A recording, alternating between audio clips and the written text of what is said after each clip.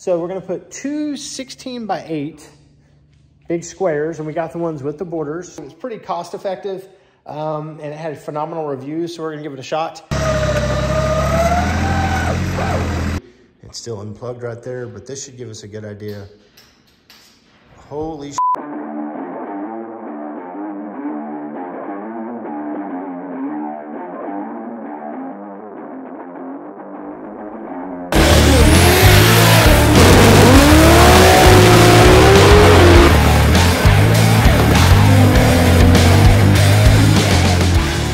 Hey everyone, this is J-Rod. This is J-Rod's Garage YouTube channel, where you never know quite what we're gonna get into, from racing these 90s cars to building them and the occasional street outlaw content. And most importantly, we like to have fun with our friends and family, so be sure to click and follow along.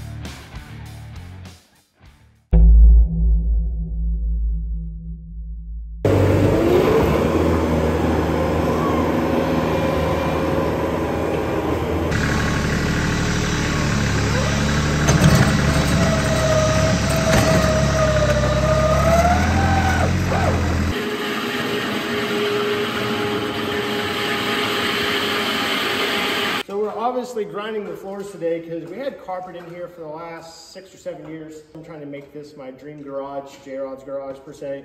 So we ripped it all up. We are grinding the floors today. As you can see, it's pretty nasty, messy job. We're trying to get off all the glue, all the contaminants, all the oils.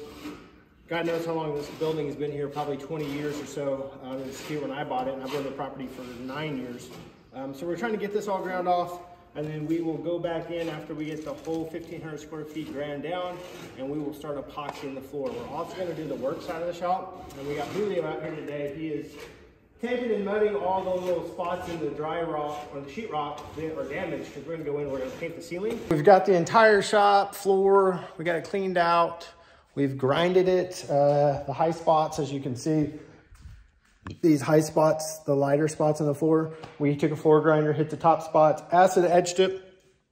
We hit pretty much everything that the internet told us to do. So now we're gonna go in with the Armorpoxy. We chose Armorpoxy. It was pretty cost effective, and it had phenomenal reviews, so we're gonna give it a shot. And we're about to lay it down. We just got 4 gallons mixed up in this 5-gallon jug. And then we're gonna do that floor next, but today we're doing this one, and we'll post an update soon.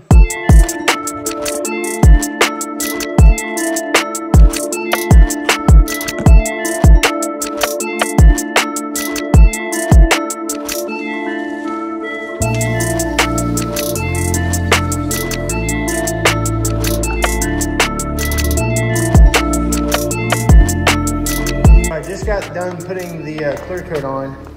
Highly recommend a respirator. I didn't wear one yesterday, got one on today, made a huge difference.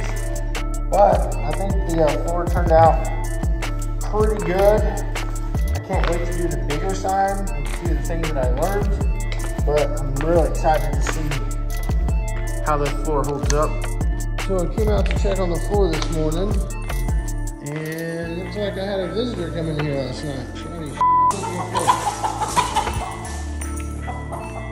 Looks good. And then one little chicken I gotta clean up now. Come on, get out of here. Come on, get the out of here. Get her, go get her. All right, so we got our new LED shop lights for the shop. As you guys can see, we've painted the ceiling now. Julio got it all done. The old LED lights we just didn't really care about, so we went ahead and painted those. Those are gonna come down. We're gonna touch that up. We're gonna leave the can lights on the outside. You can see there and there, and then these.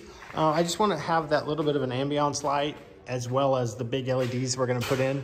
So I'm sure you guys have seen the new shop lights a lot of people are doing. The big hexagon, awesome LEDs. Well, our friends over at East Coast Lighting, reached out to them. I was able to get some from them because they're kind of hard to get right now. They were able to drop ship 2 kits to us. So we're going to put two 16 by 8 big squares, and we got the ones with the borders. So hopefully next time you guys see the ceiling, all this, it's gonna have these badass hexagon LEDs in it. So the kit looks pretty point and shoot. You've got connectors, 180, 90 degree wise, and they just all kind of clip together. They kind of look like this, and you'll just click the light bulb in place. sets it in, and you just kind of put together a big puzzle. These are your power sources here. You plug these into the lights. You've got, you know, your power, your ground, your neutral here, and then should be pretty simple. So we're gonna get them all set up today, get them all laid out. Garrett's over there setting them up now. This is kind of what they look like. And we're gonna get them all laid out today, and then we're gonna get them all put together. But that's kind of what it's gonna look like. It'll be 16 foot long, 8 feet wide. The instructions are pretty easy. Goes through everything you need to do. Gives you how many pieces you're supposed to have in the kit. Tells you what to do, what not to do.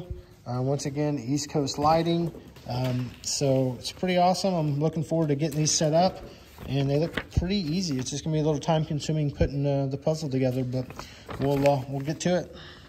So Garrett had the great idea to kind of lay it out as a puzzle, put all the little pieces where they go, so we can kind of make sure we got all the pieces as we go. But as you can see, we've pretty much got it all set up. They did send us a couple extras, so if you open these boxes and there's some extra pieces, don't freak out. But that's kind of them in a nutshell. So we're gonna put it all together now and see how it turns out. So we're about to try to hang the hexagon. And instead of flush mounting it like most people do, we kind of had this idea. I took 25-pound braid fishing string. I tied a polymer knot on the sections.